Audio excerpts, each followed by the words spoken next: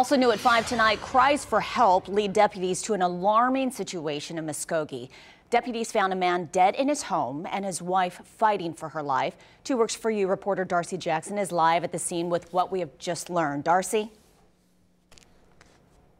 Yeah, Shara, we're outside the house on the southeast side of town where deputies have just wrapped up their investigation after being called out here around 6:45 this morning. Now, they have identified that man dead as longtime realtor Dan Ross. Deputies say they were here this morning after receiving a call from a woman saying she had been shot. When they arrived, they found her, now identified as Ross's wife, Marcia, with a gunshot wound, and Ross dead on the floor from another gunshot. Detectives have been on the scene ever since, collecting large amounts of evidence. Their family has also been here watching from the road all day.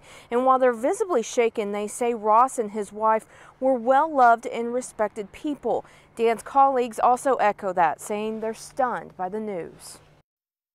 It's a hard day.